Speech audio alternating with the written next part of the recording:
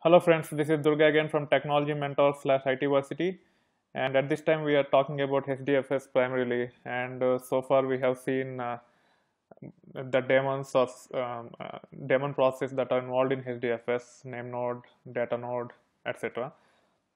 And then we have seen the several configuration files. We have seen Hadoop env.sh, HDFS site, core site, and also up to some extent log4j.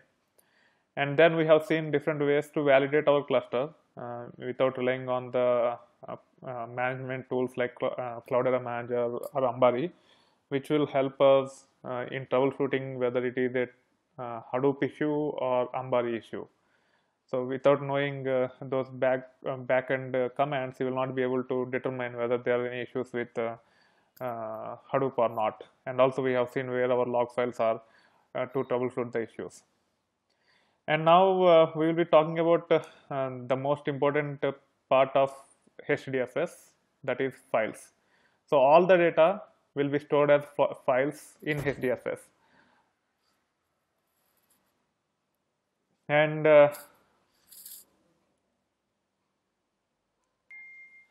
so one of the important concept behind distributed file system is file abstraction. What does file abstraction means? File abstraction means having a file that is larger than any one hard disk in the cluster.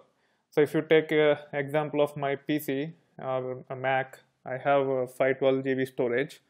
So my file can be at max 512 GB. It cannot be more than 512 GB.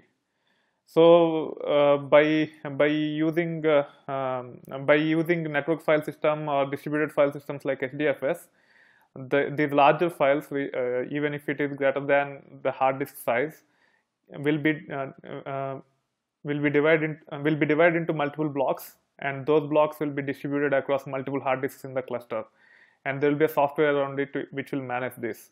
So this is not specific to Hadoop or any big data platform alone. Even traditional databases like Oracle and all also started leveraging file abstraction.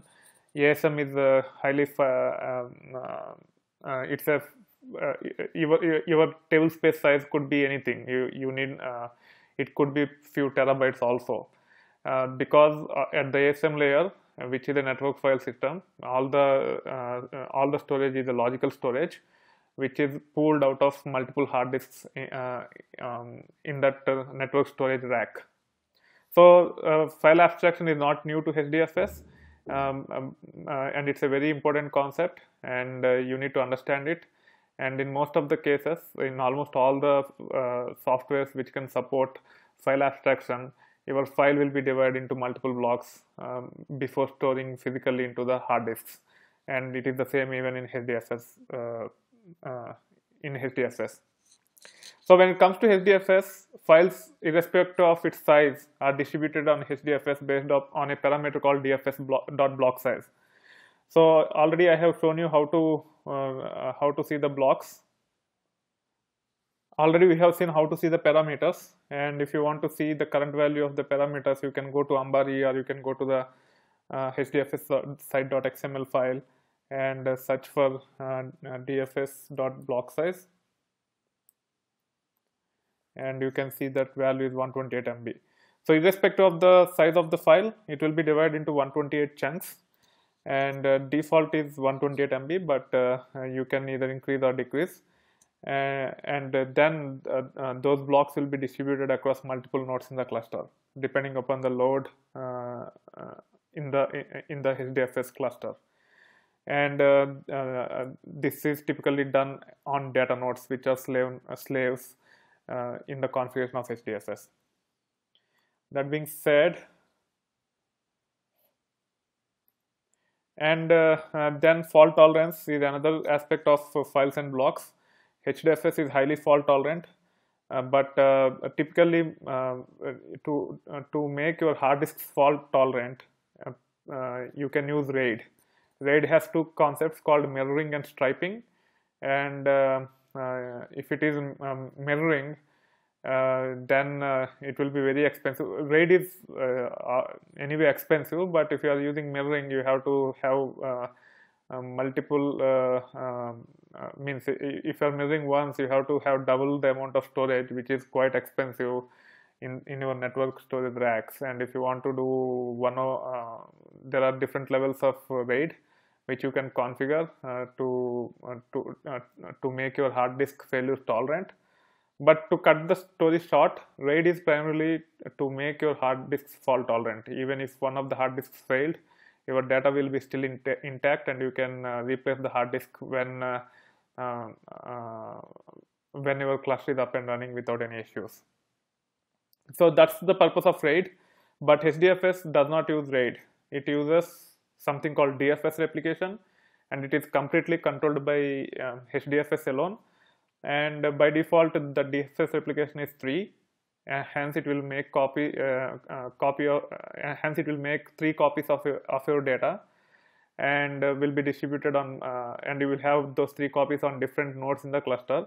So even if one node goes down, not just hard disk failure, but if it goes down for network failure, sorry, not network failure, motherboard failure, memory crash, hard disk failure, or any other component in a given server fails, still your server will be up and running without any issues because of this replication factor, as you have 3 copies of the same dataset on 3 different nodes.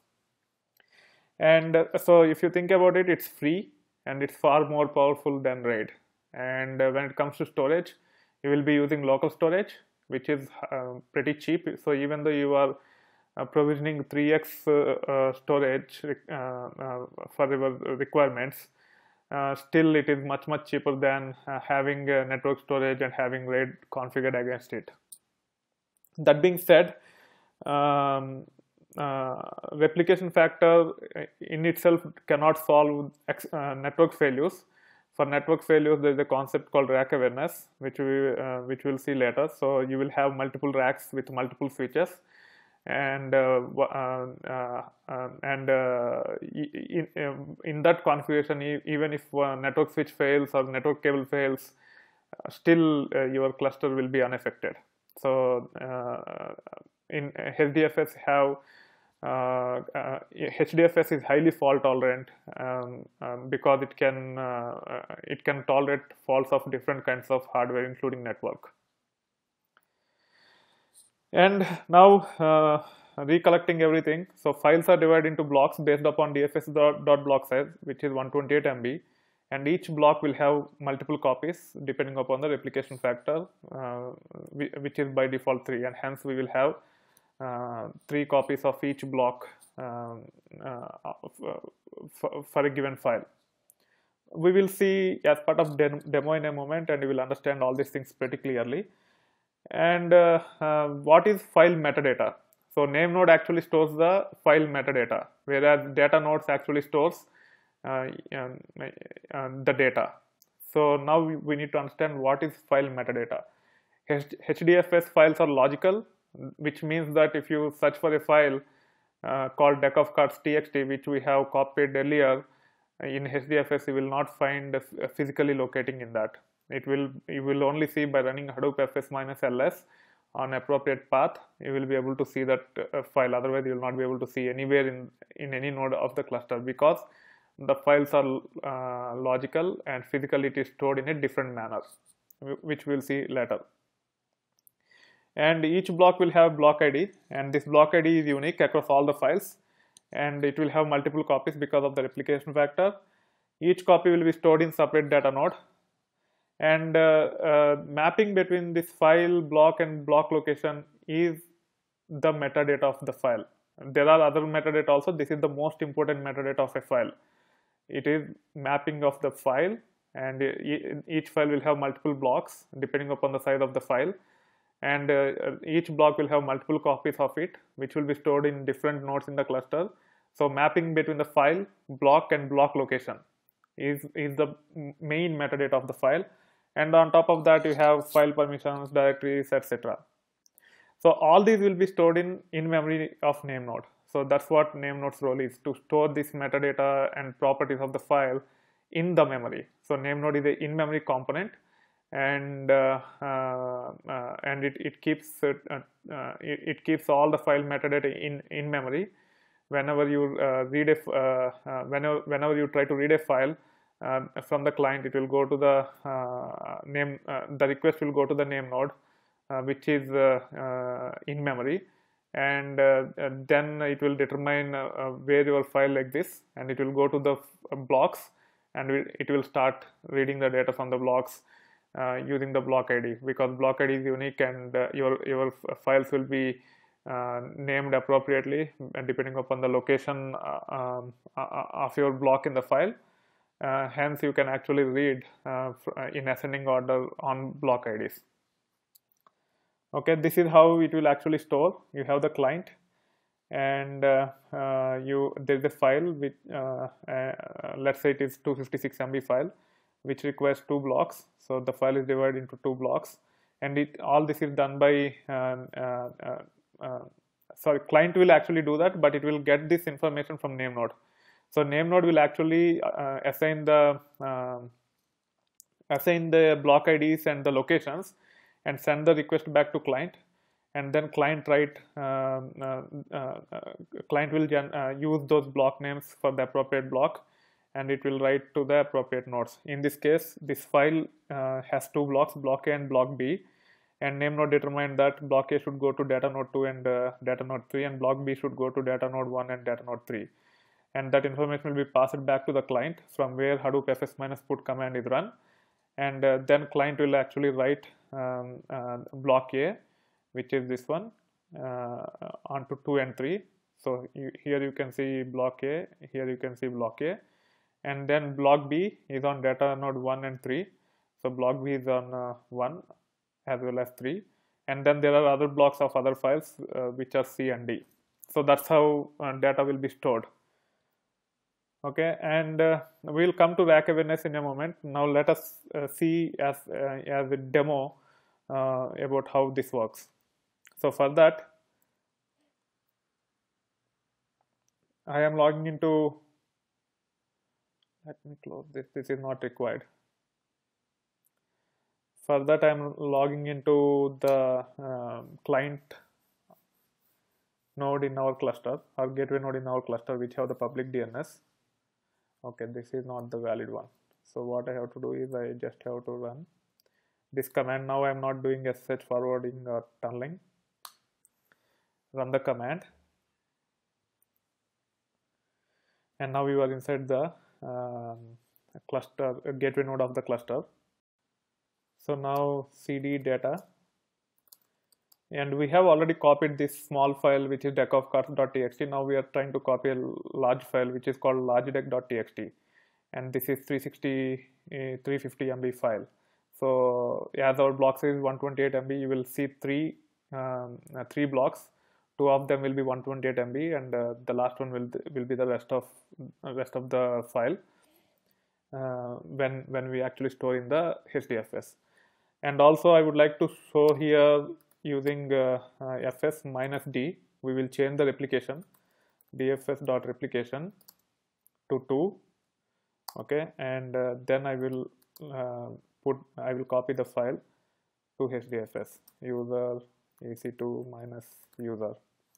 So this is how you can actually override the parameters in XML files like HDFS site.xml or core site.xml.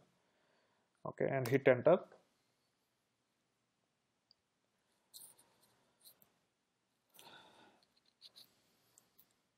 And the file is copied, and now you can actually run command called hdfs fsck, and our file path ec2 -user and largedeck.txt,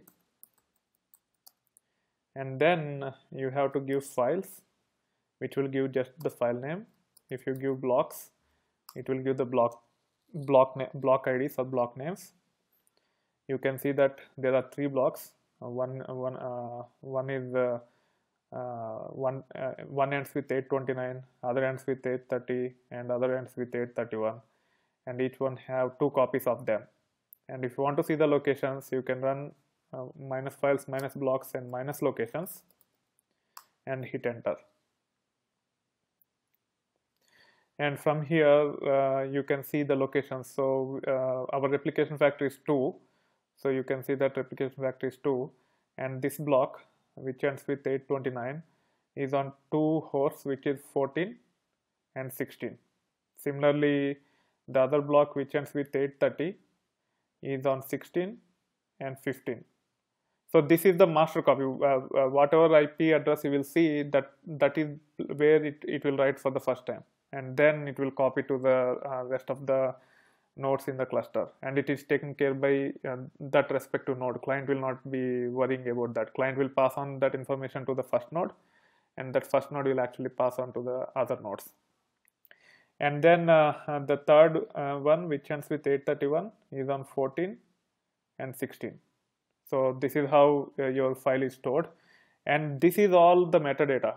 So whatever you are seeing by running HDFS FSCK on a particular file will give you all the metadata of the file, and all this, most of this information will be stored in name node in memory.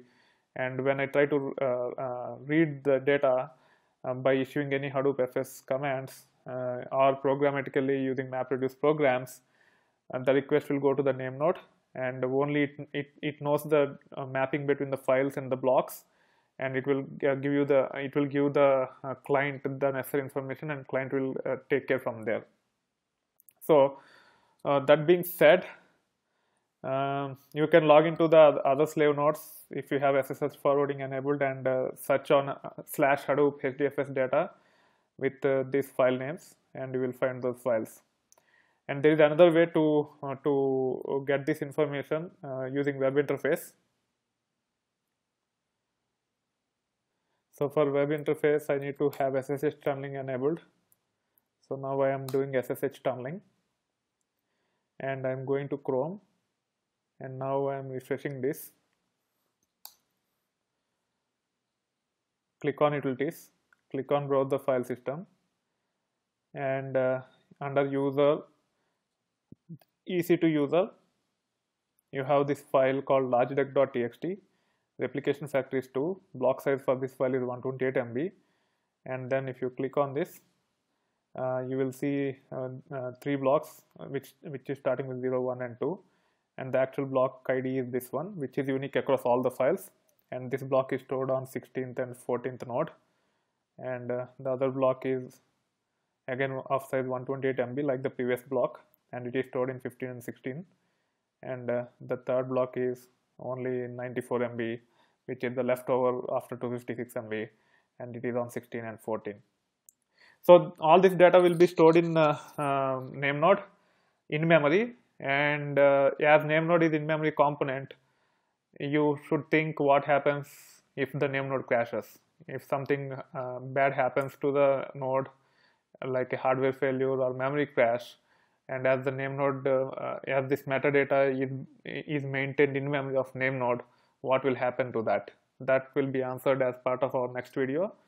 Until then, if you have not subscribed to my video, to my channel, please do so, and please like if you like the content of the video, or feel free to post a comment or ask me the questions on the respective videos on the channel. Thank you. Bye.